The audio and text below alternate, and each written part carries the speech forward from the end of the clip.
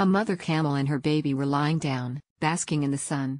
The baby camel asked her mother, "Why do we have these big bumps on our backs?" The mother stopped to think and then said, "We live in the desert where there is not much water available. Our humps store water to help us survive on long trips." The baby camel stopped to think and said, "Well, why do we have long legs with rounded feet?"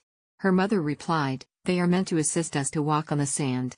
The baby asked a third question, "Why are my lashes so long?"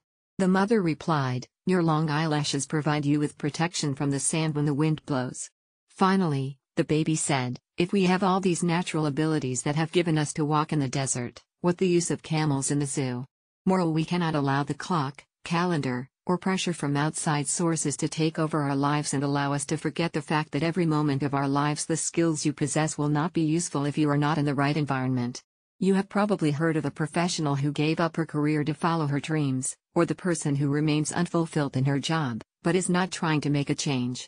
If you're stuck in a career that's not right, you need to reflect a little to figure out where your strengths are to be wasted.